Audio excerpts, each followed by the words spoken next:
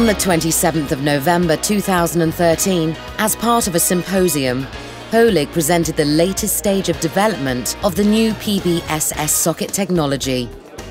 The background to the new development is that socket technology has played a somewhat minor role in modern prosthesis development. The basic plaster cast of the stump has, until now, provided the basic form for the resulting socket.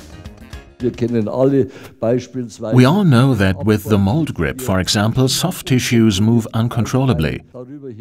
Additionally, the wrapping techniques differ just as much as the unequal stretching of the plaster bandages. The shape of the plaster cast, the form measurement, simply cannot be reproduced, even when it is carried out by the exact same technician.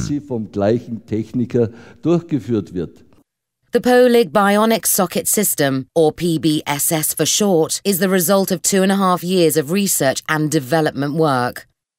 Right from the start, we have been striving towards a bionic solution, or the technical implementation of biological processes. Firstly, these are highly specialized methods. Here we are departing from the traditional manufacturing techniques used previously. We have, of course, noticed internally that if you ask for your stump to be measured by 10 different technicians, you will get 10 different measurements. That makes it more difficult to draw certain logical deductions from that.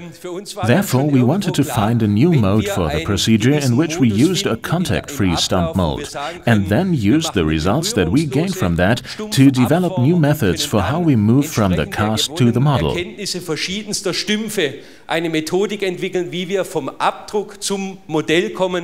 At the pre-launch of the Kapinski Hotel in Munich, Germany, physicians, researchers, developers and engineers gave short presentations about the fundamental principles of operation. Alongside the current state of development of the system, experts also presented the first clinical results. The optimized measurement method and demonstrated would be possible in the future with the new system. Exciting! I am a new user myself, and I will now in all probability receive one of these sockets. And I'm very excited about that. I assume that it will give me a lot, and I'm really looking forward to being able to participate in something new. Of course, I can now walk better, and much more intensively than before, particularly with the new prosthesis. As someone affected by this, as someone who wears a prosthesis, I am definitely of the opinion that there will be a lot more of these puzzle pieces falling into place for us. I am so convinced by this that I will make a great effort to ensure that I get one. Already, sockets are being developed from the values identified with a previously unparalleled fit and level of precision. Using sonography, both the muscle fibers and gaps in the muscle can be represented in both a relaxed and a tense condition. Stabilizers that are integrated into the socket will activate the muscular system. For each patient, we produce an entirely unique socket, of which there is only one in the world, just like a fingerprint. Furthermore, getting into and out of the socket has been made considerably easier due to the special shape of the socket. Amongst other things, the dynamic shape change of the stump is taken into account. A polytherm element uses sensors to ensure a climatically comfortable temperature level.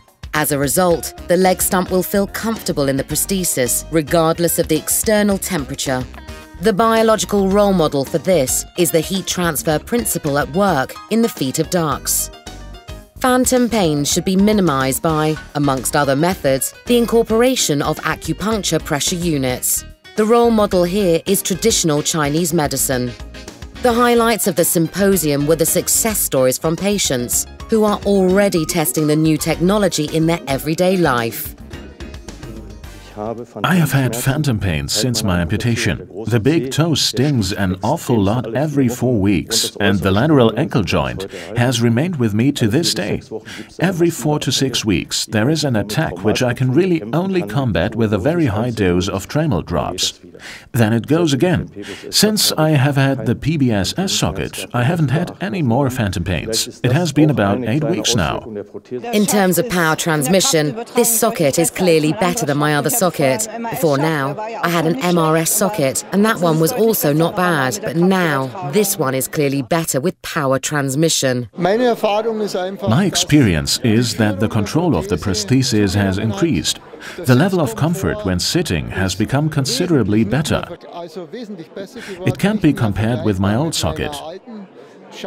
Riding a bike, bending down, sitting on the toilet, these are all things that contribute considerably to a level of comfort that I didn't know beforehand.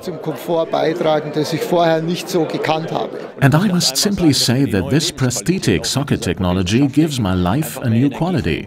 It just gives me more energy for the day. I can work in a more concentrated manner in my job. In my daily life, I just don't need to concentrate as much when I'm walking. I can turn towards the person I'm talking to, and that is a huge win for me.